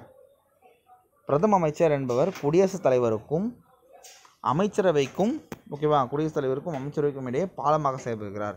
இப்போ பாருங்கள், குடியரசுத் தலைவர் எப்படி இருக்கிறாருன்னா, இங்கே பிஎம் இருக்கிறாருன்னா, இங்கே கவுன்சில்ஸ் ஆஃப் மினிஸ்டர்ஸ் இவங்க இருக்கிறாங்கன்னா 2 பேருக்கும் இடைப்பட்ட ஒரு பிரிட்ஜ். ஓகேவா, யார் பிரசிடெண்ட் செயல்படுறாரு. ஓகே, அடுத்தது பிரதம அமைச்சர் நாட்டின் உண்மையான தலைவர். இன்னும் முன்னாடி சொன்னது போல தான் நம்ம நாட்டினுடைய பேரளவு தலைவர் யாருன்னு வந்து பார்த்திங்கன்னா இந்திய குடியரசுத் தலைவர். ஓகேவா, அவர் தான் நாமினல் ஹெட். ரியல் ஹெட்டுன்னு வந்து பார்த்திங்கன்னா அது பிரைம் மினிஸ்டர். ஓகே, அடுத்தது சர்வதேச மாநாடுகளான காமன்வெல்த், அணிசேரா நாடுகளின் உச்சி மாநாடு, சார்க் நாடுகளின் மாநாடு ஆகியவற்றில் இந்தியாவின் பிரதிநிதியாக பிரதமர் பங்கு கொள்கிறார் அப்படின்னு சொல்கிறாங்க. ஓகே, இதுவரையும் பார்த்தது வந்து பார்த்திங்கன்னா பிரதமரை பற்றி நம்ம பார்த்துக்கிறோம். அடுத்து நம்ம பார்க்க இருக்கிறது மத்திய அமைச்சரவை குழு. ஓகேவா, ஸோ இந்த மத்திய அமைச்சரவை குழு அடுத்தது வந்து பார்த்திங்கன்னா தேர்தலுக்கு பின்னர் பிரதம அமைச்சரின் ஆலோசனைப்படி குடியரசுத் தலைவர், நான் முன்னாடி சொன்னது தான், குடியரசுத் தலைவர் தான் மற்ற அமைச்சர்களே வந்து பார்த்தோன்னா நியமிக்கிறார் சொன்னேன். யாருடைய பரிந்துரையின் பேர்லாம் பிரதம அமைச்சரினுடைய பரிந்துரையின் பேரில் குடியரசுத் தலைவர் மற்ற அமைச்சர்களையும் அவங்களுக்கான பதவி பிரமாணமும் சரி, இல்லை அவங்களுக்கான ரகசிய காப்பு பிரமாணமும் சரி, அவங்களுக்கான துறைகளும் வந்து பார்த்தோன்னா ஒதுக்கீடு செய்கிறது யாருதுன்னா குடியரசுத் தலைவர் தான். இதில் 15% மட்டும்தான் அமைச்சரவை உறுப்பினராக இருக்க முடியும். ஓகேவா, அதுக்கு மிகாமல் இருக்கக்கூடாது அப்படின்னு சொல்கிறாங்க. அடுத்தது மத்திய அரசில் இருக்கக்கூடிய அமைச்சர்களை வந்து பார்த்தோன்னா 3 விதமாக பிரிக்கிறாங்க. ஒன்று கேபினெட் மினிஸ்டர், இன்னொன்று வந்து பார்த்திங்கன்னா இன்னொன்று வந்து பார்த்தோன்னா ராசாங்க அமைச்சர்கள் அப்படின்னு சொல்கிறாங்க. கேபினெட் மினிஸ்டர்ஸ், ஸ்டேட் மினிஸ்டர்ஸ், அதுக்கப்புறம் வந்து பார்த்திங்கன்னா இணை அமைச்சர்கள், அதாவது உங்களுக்கு வந்து பார்த்தோன்னா டெப்யூட்டி மினிஸ்டர்ஸ்னு சொல்லுவாங்க. ஓகேவா, இணை அமைச்சர்கள் அப்படின்னு சொல்லுவாங்க தமிழில், டெப்யூட்டி மினிஸ்டர்ஸ் அப்படின்னு இருப்பாங்க. இப்போ இவங்களை பற்றி பார்க்கலாமா? ஓகே, கேபினெட் அமைச்சர்கள். ஸோ இந்த கேபினெட் அமைச்சர்கள் அப்படின்னு சொல்லும்பொழுது இதில் நிர்வாகத்தின் மைய கருவை உருவாக்கும் மூத்த அமைச்சர்கள். ஸோ இதில் வந்து பார்த்திங்கன்னா உங்களுக்கு ஷிப்பிங், ஓகேவா, அதை பற்றியோ அல்லது வந்து நிதி சார்ந்ததோ இராணுவத்தை சார்ந்து இருக்கக்கூடிய சில முக்கியமான துறைகளினுடைய அமைச்சர்கள் வந்து பார்த்தோன்னா இதில் இருப்பாங்க. பாருங்கள், இதிலே போட்டுக்கிறாங்க. கேபினெட் அரசாங்கத்தின் பாதுகாப்பு, நிதி, வெளியுறவு கொள்கை, உள்துறை போன்ற முக்கிய முடிவுகளை எடுக்கிறது. இதுதான் என்னது கேபினெட் மினிஸ்டர்ஸ். ஓகேவா, கேபினெட் அமைச்சர்கள். அடுத்தது ராசாங்க அமைச்சர்கள். அடுத்தது அமைச்சரவை குழுவின் 2வது வகையினர் ராசாங்க அமைச்சர்கள் அவர்கள் தங்களுக்கு ஒதுக்கப்பட்ட துறை. ஸோ இவங்க என்ன பண்ணுவாங்கன்னா ஒரு இண்டிவிஜுவல், இவங்களுக்கு ஒதுக்கப்பட்ட அந்த மினிஸ்ட்ரி வந்து பார்த்தோன்னா இவங்க பார்த்துப்பாங்க. ஓகேவா, ஸோ அதனுடைய பொறுப்பு அமைச்சர்களாக இருக்கிறாங்க. ஓகே, ஆனால் கேபினெட்டில் இருந்து வந்து பார்த்தோன்னா ரெக்வஸ்ட் வருது, நீங்கள் மீட்டிங்கில் வந்து கலந்துக்குங்க அப்படின்னு மட்டும்தான் என்ன பண்ணுவாங்க, இவங்க அந்த அமைச்சரவை கூட்டத்தில் கலந்துப்பாங்க. அடுத்து வரக்கூடியவங்க வந்து பார்த்திங்கன்னா இணையமைச்சர்கள். இணையமைச்சர்கள் உங்களுக்கு எக்ஸாம்பிள் யாருன்னா சொன்னோன்னா நம்மளுக்கு வந்து பார்த்தோன்னா முன்னாள் இணையமைச்சராக இருந்த மத்திய இணையமைச்சராக இருந்த பொன் ராதாகிருஷ்ணனாக இருக்கலாம், அல்லது வந்து பார்த்திங்கன்னா இப்போ இருக்கக்கூடிய இணையமைச்சராக இருக்கக்கூடிய திரு எல் முருகன், அவரும் வந்து பார்த்தீங்கன்னா இப்போ வந்து என்ன இருக்கிறாரு, இணையமைச்சராக தான் இருக்கிறாரு. இவங்க யாருன்னா கேபினெட் அமைச்சர்கள் அல்லது ராசாங்க அமைச்சர்களுக்கு ஒப்படைக்கப்பட்ட துறைகளில் அவர்களுக்கு தேவைப்படும் போது அவர்களுக்கு என்ன பண்ணுவாங்க, உதவி மட்டும் தான் பண்ணுவாங்க. ஓகேவா, அவங்களுடைய கடமைகளை ஆற்றுவதற்கு இவங்க என்ன பண்ணுவாங்க, தங்களுடைய உதவிகளை செய்வார்கள். ஸோ அடுத்தது வந்து பார்த்தீங்கன்னா இதில் ஸோ இம்பார்ட்டன்ட் வந்து பார்த்தீங்கன்னா ஸோ அடுத்தது நம்ம இந்தியன் பார்லிமெண்ட். ஓகேவா? ஸோ இந்தியன் பார்லிமெண்ட்டை பற்றி தான் நம்ம பார்க்க போகிறோம். ஸோ இந்தியன் பார்லிமெண்ட் அப்படின்னு சொல்லிட்டு பார்க்கும்போது ஸோ அதில் யார் யாரெல்லாம் இதில் அடங்குறா அப்படின்னு வந்து பார்த்தீங்கன்னா ஸோ இதில் வந்து பார்த்திங்கன்னா குடியரசுத் தலைவர், அதுக்கப்புறம் வரக்கூடியது மாநிலங்களவை, அதுக்கப்புறம் வரக்கூடியது மக்களவை. ஸோ இந்த 3 விதமான அமைப்புகளை கொண்டது தான் நம்மளுடைய இந்திய நாடாளுமன்றம். ஸோ இந்தியன் பார்லிமெண்ட் சொல்லுவோம். ஸோ திருப்பி நான் சொல்கிறேன். ஸோ நம்மளுடைய பிரசிடெண்ட், அதுக்கப்புறம் ராஜ்யசபா, அதுக்கப்புறம் லோக்சபா. ஸோ இந்த 3 அமைப்புகளை கொண்டது தான் நம்மளுடைய இந்தியன் பார்லிமெண்ட். ஓகே, அடுத்தது இதை எப்படி சொல்கிறாங்க அப்படின்னு வந்து பார்த்தீங்கன்னா ராஜ்யசபா அப்படின்னு சொல்லக்கூடிய அந்த அவையை மாநிலங்களவை அப்படின்னும், இதை வந்து பார்த்திங்கன்னா மேலவைன்னு வந்து பார்த்தோன்னா சொல்கிறாங்க. மேலவை, மாநிலங்களவை, ஓகே, ராஜ்யசபா இப்படின்னு சொல்லக்கூடிய சில பேர்களில் அதை கூப்பிட்றாங்க. அதுக்கப்புறம் இருக்கக்கூடிய அவை வந்து பார்த்திங்கன்னா மக்களவை. ஸோ இந்த மக்களவை எப்படி எப்படிலாம் கூப்பிட்றாங்கன்னா இதை வந்து பார்த்தோன்னா கீழவை அப்படின்னு சொல்கிறாங்க. இதை இங்கிலீஷில் லோக்சபா அப்படின்னும் சொல்கிறாங்க. ஸோ ஓகே, இப்போ வந்து பார்த்தோன்னா மாநிலங்களவை அதை பற்றி நம்ம பார்க்கலாம். ஸோ மாநிலங்களவை பொறுத்தவரையும் பார்த்தோன்னா முன்னாடி நான் சொன்னது போல தான் இதில் இருக்கக்கூடிய உறுப்பினர்கள் எண்ணிக்கை வந்து பார்த்தீங்கன்னா 250. ஓகே, ஸோ 250 உறுப்பினர்கள் வந்து பார்த்தோன்னா இதில் இருப்பாங்க. இதில் இருக்கக்கூடிய அந்த 250 உறுப்பினர்களில் 238 உறுப்பினர்கள் வந்து பார்த்திங்கன்னா ஓகே நம்ம தேர்ந்தெடுத்துருப்போம் பார்த்தீங்களா, MLAs, member of legislative assembly.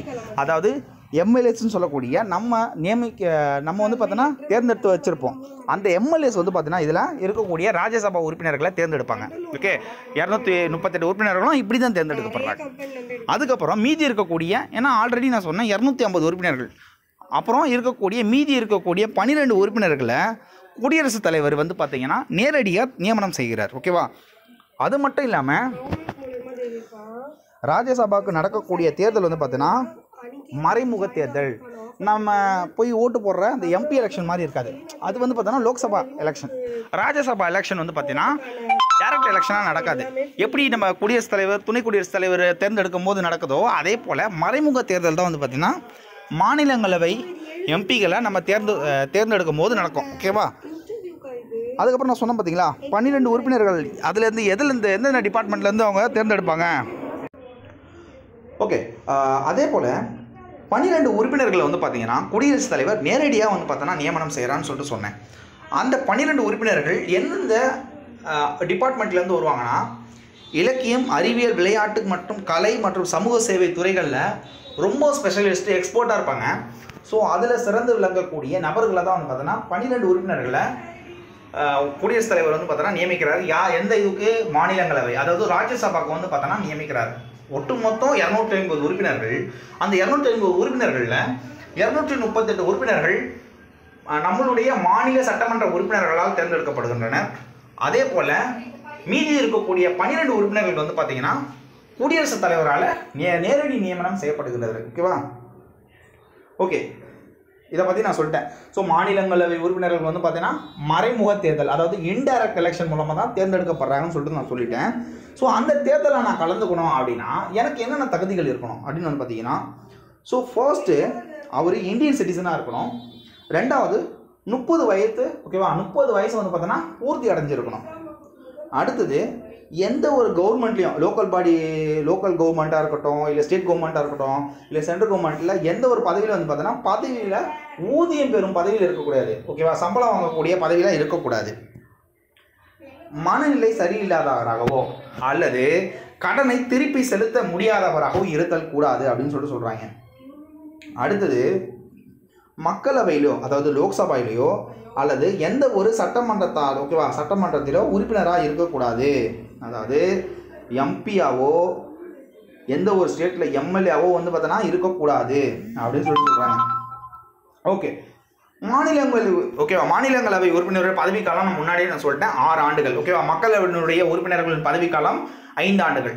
மாநிலங்களவை உறுப்பினர்களை வந்து பார்த்தோன்னா 6 ஆண்டுகள் சொன்னேன். இருந்தாலுமே இந்த அவையை வந்து பார்த்தோன்னா ஒரு நிரந்தர அவை அப்படின்னு சொல்லிட்டு சொல்லுவோம். அதாவது பெர்மனன்ட் ஹவுஸ் அப்படின்னு சொல்லிட்டு சொல்லுவோம். இதை கலைக்க முடியாது அப்படின்னு சொல்லுவோம். என்ன காரணம்னா மாநிலங்களவை ஒரு நிரந்தர அவை, அதனை கலைக்க முடியாது. மாநிலங்களவை உறுப்பினர்கள் பதவிக்காலம் 6 ஆண்டுகள் சொன்னேன். அதன் உறுப்பினர்களில் 1/3 பகுதியினர், ஓகேவா, அதாவது 1/3 பகுதியினர் 2 ஆண்டுகளுக்கு பிறகு 2 வருஷத்துக்கு அப்புறம் வந்து பார்த்தீங்கன்னா, ஓகேவா, பதவி அதாவது ஓய்வு பெறுகின்றனர் அப்படின்னு சொல்கிறாங்க. ஓகேவா, ரிட்டையர் ஆயிடுறாங்க, ஓய்வு பெறுகின்றனர். அதனால் ஏற்படும் காலி பணியிடங்கள் புதிய உறுப்பினர்களால் நிரப்பப்படுகிறது. ஓகே, ஸோ துணை குடியரசுத் தலைவர் பதவி வழி மாநிலங்களவையின் தலைவராக செயல்படுகிறார். ஓகேவா, ஸோ இந்த ராஜ்யசபாவுடைய தலைவராக யார் செயல்படுறான்னு வந்து பார்த்தீங்கன்னா துணை குடியரசுத் தலைவர். ஓகேவா, துணை குடியரசுத் தலைவர் இல்லாத பொழுது அவருடைய பணியை யார் செய்கிறான்னா துணை மாநிலங்களவை தலைவர், டெப்யூட்டி சேர்மன் அப்படின்னு சொல்லுவோம். அவர் தான் வந்து பார்த்தீங்கன்னா செயல்படுத்துகிறார். ஓகே, அடுத்தது நான் தேர்தல் சொன்ன பார்த்தீங்களா, எலெக்ஷன் வந்து பார்த்தீங்கன்னா நம்ம தேர்ந்தெடுத்து அனுப்பக்கூடிய எம்எல்ஏஸ் தான் வந்து பார்த்தோன்னா ஒற்றை மாற்று வாக்கு விகிதாச்சார பிரதிநிதித்துவ முறையில் வந்து பார்த்தோன்னா மக்களவையை உறுப்பினர்கள் வந்து பார்த்தோன்னா தேர்வு செய்கிறாங்க. அதாவது எப்படி நம்ம பிரசிடெண்ட்டை நம்ம தேர்ந்தெடுக்கிறோமோ அதே முறையில் தான் வந்து பார்த்தீங்கன்னா ராஜ்யசபாவுடைய எம்பியை வந்து பார்த்தோன்னா நம்ம தேர்ந்தெடுத்து அனுப்புகிறோம் பார்த்தீங்களா, அதாவது மெம்பர் ஆஃப் லெஜிஸ்லேட்டிவ் அசம்பிளின்னு சொல்லிட்டு சொல்லுவோம். அதாவது மாநில சட்டமன்ற உறுப்பினர்கள், தமிழில் சொன்னால், இங்கிலீஷில் மெம்பர் ஆஃப் லெஜிஸ்லேட்டிவ் அசம்பிளி அப்படின்னு சொல்லுவோம். இவங்க தான் வந்து பார்த்தோன்னா தேர்ந்தெடுக்கிறாங்க. இது ஒரு மறைமுக தேர்தல். ஓகே, அடுத்தது உங்களுக்கு தெரியுமா அப்படின்னு சொல்லிட்டு நிதி மசோதா அப்படின்னு கொடுத்துக்கிறாங்க. நிதி மசோதாவினை திருத்தம் செய்யவோ அதில் கரெக்ஷன்ஸ் கொண்டு வரவோ அல்லது நிராகரிக்கவோ மாநில அவைக்கு அதிகாரம் இல்லை. ஓகேவா, ஏன்னா இது பணம் சம்மந்தப்பட்ட ஒரு பில்லு. ஓகேவா, ஸோ மக்களவையில் மட்டுமே நிதி மசோதாவினை அறிமுகப்படுத்தவும் இம்மசோதா மக்களவையின் மாநிலங்களவையின் ஒப்புதலுடனும் சட்டமாக மாறும். ஸோ மாநிலங்களவைக்கு 14 நாட்களுக்குள் ஒப்புதல் அளிக்கவில்லை. ஏன்னா மக்களவையில் மட்டும்தான் நிதி மசோதா கொண்டு வர முடியும். அப்படி நிதி மசோதா கொண்டு வந்தாலும் மாநிலங்களுடைய ஒப்புதல் வந்து பார்த்தோன்னா கேட்பாங்க. ஒரு 14 நாள் வந்து பார்த்தோன்னா அந்த பில் அனுப்பிச்சு இதில் ஏதாவது உங்களுக்கு எதனா சந்தேகம் இருக்கா, இல்லை ஏதாவது வந்து இதில் திருத்தம் மேற்கொள்ள வேண்டியது எதனா இருக்கான்னு சொல்லிட்டு கேட்பாங்க. இல்லை அந்த 14 நாளில் வந்து பார்த்தோன்னா அவங்க எதுவுமே சொல்லாமல் இருந்தாங்கன்னா அவங்களுடைய ஒப்புதல் இன்றி வந்து பார்த்தோன்னா நிதி மசோதா சட்டமாக வந்து பார்த்தோன்னா பாஸ் ஆகிடும். ஓகே, அடுத்தது ராஜ்யசபாவை பற்றி பார்த்தோன்னா இப்போ லோக்சபா பற்றி பார்க்கலாம். மக்களவை வந்து பார்த்தோன்னா மக்களால் நேரடியாக தேர்ந்தெடுக்கப்பட்ட பிரதிநிதிகளை கொண்ட அவை மக்களவை. இந்த மக்களவை உறுப்பினர்களுடைய பதவி காலம் 5 ஆண்டு காலம். ஓகேவா, நான் அப்படியே ஓரலாக சொல்கிறேன். ஓகேவா, 5 ஆண்டு காலம். ஸோ இவங்களை யார் தேர்ந்தெடுக்கிறாங்கன்னா மக்கள் தான் தேர்ந்தெடுக்கிறாங்க நேரடியாக. MP election. ஓகேவா, லோக்சபா அதாவது மக்களவை தேர்தல்னு சொல்லுவோம். இந்த மக்களவை தேர்தல் மூலமாக தான் இந்த லோக்சபா எம்பிஸ் வந்து பார்த்தோன்னா நியமனம் செய்யப்படுகிறாங்க. இதில் இருக்கக்கூடிய உறுப்பினர்கள் எண்ணிக்கை வந்து பார்த்தீங்கன்னா 545. இந்த 545 உறுப்பினர்கள் வந்து பார்த்திங்கன்னா 543 உறுப்பினர்கள் வந்து பார்த்திங்கன்னா மக்களால் நேரடியாக தேர்ந்தெடுக்கப்பட்டோம். அதில் மீதி இருக்கக்கூடிய 2 உறுப்பினர்கள் வந்து பார்த்திங்கன்னா ஆங்கிலோ இந்தியன் சமூகத்தை சார்ந்த 2 உறுப்பினர்கள் குடியரசுத் தலைவரால் நேரடியாகவும் வந்து பார்த்தோன்னா நியமிக்கப்படுறாங்க. ஓகே, ஸோ அதை தான் இதில் சொல்லியிருக்கிறாங்க. ஓகே, மக்களவை லோக்சபா எலெக்ஷனில் நான் வந்து எம்பி ஆகணும் அப்படின்னா எனக்கு என்னென்ன தகுதிகள் இருக்கணும்? இந்தியா சிட்டிசனாக இருக்கணும். அடுத்தது 25 வயசு இருக்கணும். ஸோ ராஜ்யசபா உறுப்பினராக நீங்கள் தேர்ந்தெடுக்கப்பட்டோம்னா 30 வயசு இருக்கணும். இதில் 25 வயசு இருந்தாலே நீங்கள் லோக்சபா எலெக்ஷனுக்கு நீங்கள் பங்கு கொள்ளலாம். ஸோ அடுத்தது யார் லோக்சபா எலெக்ஷனில் எம்பியா போகணும் அப்படின்னு விரும்புகிறாரோ அவருடைய பேர் வந்து பார்த்தோன்னா நாட்டின் ஏதாவது ஒரு பகுதியின் வாக்காளர் பட்டியலில் இடம்பெற்றிருத்தல் வேண்டும்.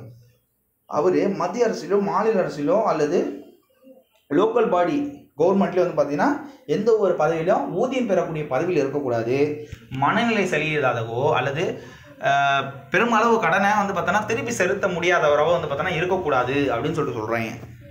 ஓகே, இவருடைய பதவி காலம் நான் சொன்னது பேர் தான் 5 ஆண்டு காலம். ஸோ அது முடியும் முன்னரே வந்து பார்த்தோன்னா குடியரசுத் தலைவர் ஓகேவா இந்த மக்களவையை முடிவுக்கு கொண்டு வரலாம். எப்போ அவங்களுக்கு மெஜாரிட்டி அதாவது பெரும்பான்மை இல்லாத சமயத்தில். ஸோ மக்களவை தேர்தல் நான் முன்னாடி சொன்ன மாதிரி தான் மக்கள் தொகை அடிப்படையில் உருவாக்கப்பட்ட நாடாளுமன்ற தொகுதிகளில் உள்ள மக்களால் நேரடியாக மக்களவை உறுப்பினர்கள் தேர்ந்தெடுக்கப்படுகின்றனர். ஓகே,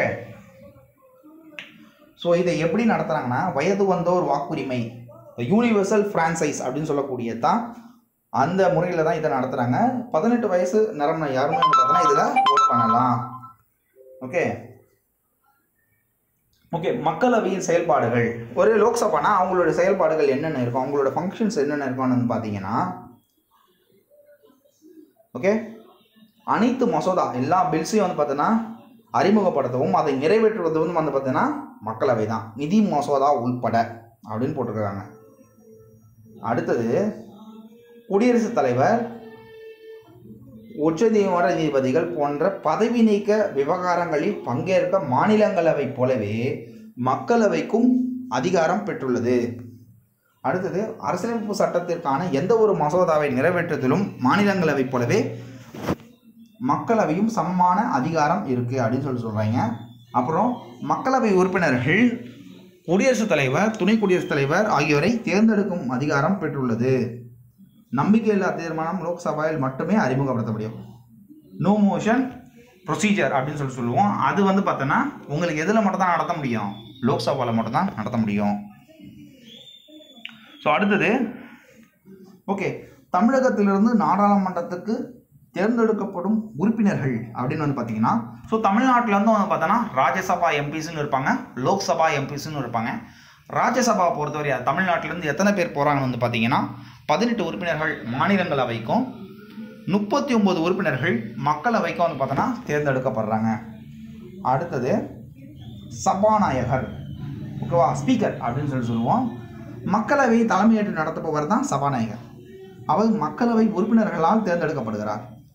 ஓகேவா, அதாவது மக்களவை உறுப்பினர்கள் பார்த்தீங்களா, நான் 545 பேர், அந்த 545 பேரால் வந்து பார்த்தோன்னா நியமிக்க அதுலேருந்து தேர்ந்தெடுக்கப்படுறவர் தான் யார், சபாநாயகர்.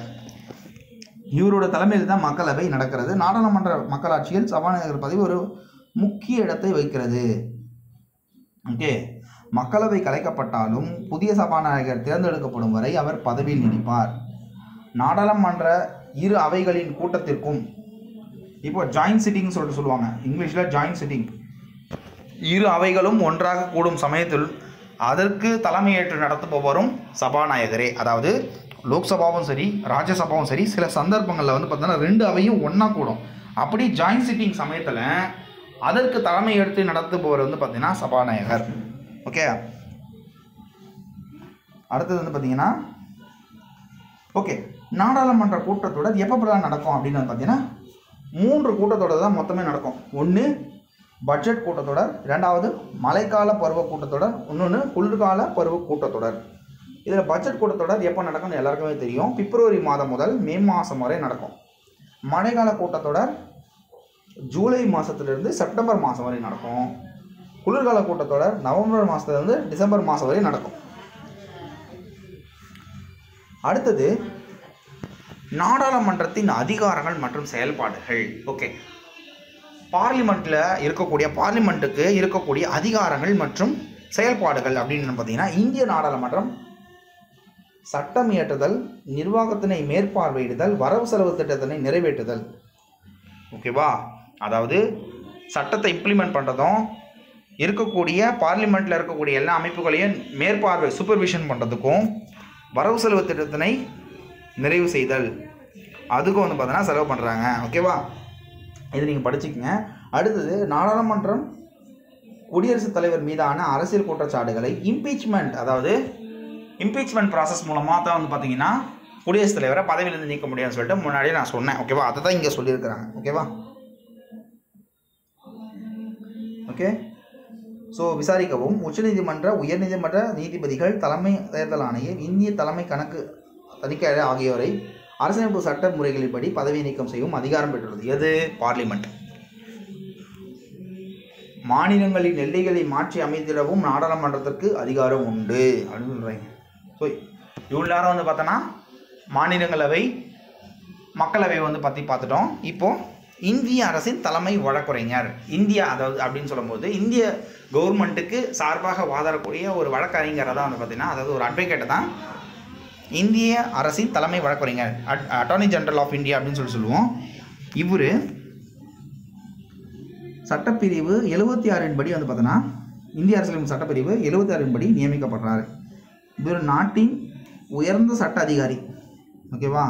உச்சநீதிமன்ற நீதிபதியாக தேவையான எல்லா தகுதியும் பெற்று இருக்கணும் இவர். ஓகேவா?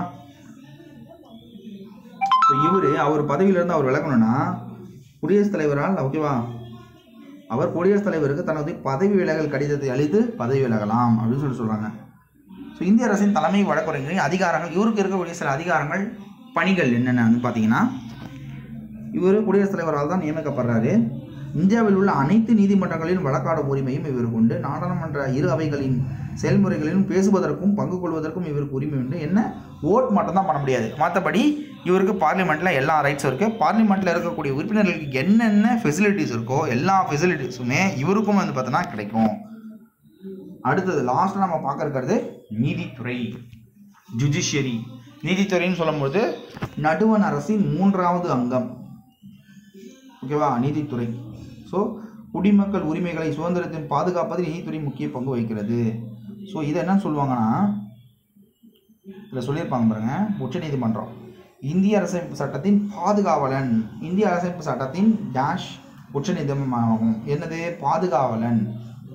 நடுவண் மாநில அரசுகளின் சட்டமன்ற நிர்வாக பிரிவுகளிலிருந்து நீதித்துறை தன்னாட்சி பெற்று வருகிறது. ஸோ ஒரு இண்டிபெண்ட்டுங்க, எதுவுமே வந்து பார்த்தோன்னா இதை கட்டுப்படுத்த முடியாது. ஓகே, அதுதான் சொல்கிறாங்க.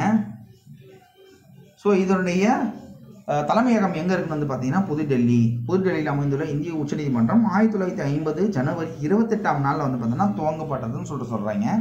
இது 1935 ஆண்டுபடி இந்திய அரசு சட்டத்தின் கீழ் நிறுவப்பட்ட கூட்டாட்சி நீதிமன்றத்தை தொடர்ந்து உருவாக்கப்பட்டது. ஓகே, உச்சநீதிமன்றத்தின் அமைப்பு அப்படின்னு வந்து பார்த்தீங்கன்னா 1950 முன்னாடி சொன்னது போல் ஆண்டு அரசியலமைப்பின் தொடக்கத்தில் ஒரு தலைமை நீதிபதி உட்பட 8 நீதிபதிகளை உச்சநீதிமன்றம் கொண்டிருந்தது. தற்சமயம் உச்சநீதிமன்றம் ஒரு தலைமை நீதிபதி 34 நீதிபதியை கொண்டுள்ளது அப்படின்னு சொல்கிறாங்க. அதுக்கப்புறம் நீதிபதிகள் நியமனம். நீதிபதிகளை நியமனம் பண்ணுறது வந்து பார்த்தீங்கன்னா உச்சநீதிமன்ற தலைமை நீதிபதியாக யார் நியமிக்கிறான், குடியரசுத் தலைவர். மற்ற இதர நீதிபதிகளை நியமிக்கிறது யாருன்னு வந்து பார்த்தீங்கன்னா குடியரசுத் தலைவர் தான் நியமிக்கிறாரு. ஆனால் அது யாருடைய பரிந்துரையின்படி, யாருடைய ஆலோசனை பேரில் வந்து பார்த்தீங்கன்னா நியமிப்பாங்கன்னா மூத்த நீதிபதிகள் குழுவின் கொலிஜியம் அப்படின்னு சொல்லக்கூடிய அந்த சிஸ்டம், அந்த அமைப்பு என்ன சொல்லுதோ அந்த ஆலோசனையின் பேரில் தான் குடியரசுத் தலைவர் மற்ற நீதிபதிகளை, உச்சநீதிமன்ற மற்ற நீதிபதிகளையும் நியமிக்கிறாரு. அடுத்தது உச்சநீதிமன்ற நீதிபதி ஆகிறதுக்கான தகுதிகள் என்னென்ன அப்படின்னு பார்த்தீங்கன்னா, அவர் இந்திய குடிமகனாக இருக்கணும், இந்தியன் சிட்டிசனாக இருக்கணும், 5 வருஷம் வந்து பார்த்தீங்கன்னா உயர்நீதிமன்ற நீதிபதியாக இருக்கணும். இது சொல்லிட்டாங்க ஃபர்ஸ்ட் கண்டிஷன். அடுத்தது 2வது கண்டிஷன், அவர் 10 ஆண்டுகள் உயர்நீதிமன்றத்தில் வழக்கறிஞராக செயலாற்றுதல் வேண்டும். குடியரசுத் தலைவர் பார்வையில் சிறப்பு மிக்க சட்ட வல்லுநராக இருத்தல் வேண்டும். லாவில் வந்து பார்த்தோன்னா ரொம்ப எக்ஸ்பர்ட் லெவலில் இருக்கணும். ஸோ அடுத்தது தற்கால அடிப்படையில் அடோக் பேசிஸில் வந்து பார்த்தோன்னா உச்சநீதிமன்ற நீதிபதியை நியமிக்க அரசியலமைப்பு சட்ட வழிவகை செய்கிறது. இவருடைய பதவி, ஓகேவா, எது வரை இருப்பாருன்னா 65 வயசு வரை வந்து பார்த்தோன்னா இருக்காது, பதவியில் வந்து பார்த்தோன்னா இவர் இருப்பார். உச்சநீதிமன்ற நீதிபதிகள் தங்கள் பதவிக்காலம் முடியும் முன்னரே குடியரசுத் தலைவருக்கு பதவி விலகல் கடிதத்தை அளித்து பதவி விலகலாம் அப்படின்னு சொல்கிறாங்க. இல்லைன்னா அவர் ஏதோ தப்பு பண்ணிட்டாரு, அந்த தப்பு வந்து பார்த்தோன்னா கண்டுபிடிச்சிட்டாங்க அப்படின்னா கண்டன தீர்மானத்தின் மூலம் உச்சநீதிமன்ற நீதிபதிகளை பதவியிலிருந்து நீக்கும் அதிகாரத்தினை நாடாளுமன்றம் பெற்றுள்ளது. ஓகே, அடுத்தது உச்சநீதிமன்றத்தின் அதிகாரமும் பணிகளும். இதை நான் வந்து பார்த்தோன்னா உங்களுக்காக விடுறேன். ஸோ இதை நீங்கள் படிச்சிங்க. ஓகேவா? நீதி புனராய்வு இதெல்லாம் அந்தளவுக்குலாம் பெரிய ஒரு லெசன் கிடையாது, அந்தளவுக்கு பெரிய இதுலாம் கிடையாது. ஸோ அவ்வளோதான் கைஸ். ஸோ இந்த நடுவண் அரசை பொறுத்தவரை வந்து பார்த்தோன்னா உங்களுக்கு இவ்வளோ தான். ஸோ பாயிண்ட்ஸ் இருக்கக்கூடிய ஏரியாஸ் வந்து பார்த்தோன்னா உங்களுக்கு இதுதான். ஸோ இது நீங்கள் படிச்சுக்கோங்க. ஸோ இதுவரை அமைதியாக இந்த லெசன்ஸை கவனிச்சிருந்த அனைத்து வியூவர்ஸ் மற்றும் சப்ஸ்கிரைபர்ஸ் எல்லாருக்கும் வந்து பார்த்தோன்னா நன்றிகள். ஓகேவா? ஸோ இதில் ஏதாவது டவுட்ஸ், ஏதாவது கொஸ்டின்ஸ் கேட்கணுன்னா கீழே கமெண்ட் செக்ஷனில் கேளுங்க. ஓகே, அடுத்து வர வீடியோக்குள்ள அடுத்த லெசன் மாநில அரசை பார்க்கும்பொழுது அதுக்கான பதிலை நம்ம பார்க்கலாம். So thank you guys, all the best, be prepared and get success.